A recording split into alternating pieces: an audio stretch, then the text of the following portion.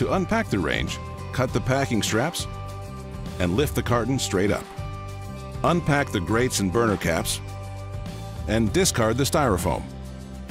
You can remove the oven door to reduce the weight of the range during installation.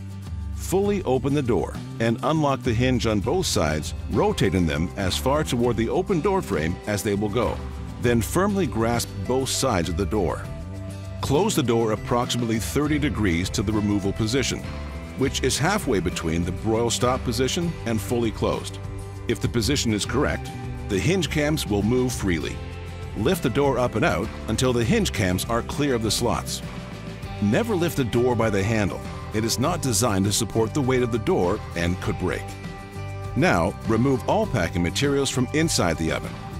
Also, remove the trays and oven racks to make the range easier to handle.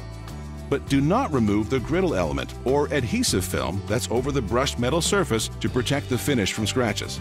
In order to remove the range from the pallet, remove the 4 nuts to remove the brackets. Then remove the 8 Phillips head screws.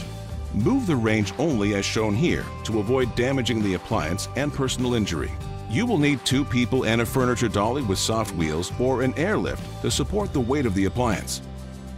Now, carefully tilt the range from the back and insert a dolly under the range to remove it from the pallet.